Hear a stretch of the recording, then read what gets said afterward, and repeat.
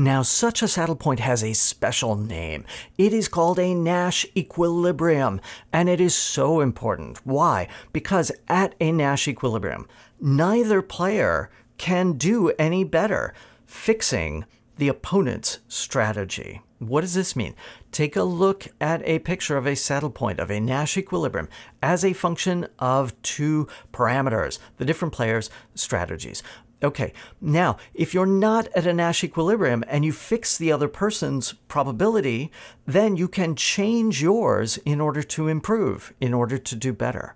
But at a Nash equilibrium, at a saddle point, from player one's perspective, you're at a maximum. From player two's perspective, you're at a minimum. What this means is that player one has maximized winnings and player two has minimized losses. That's what a Nash equilibrium is. That's what a saddle point is good for.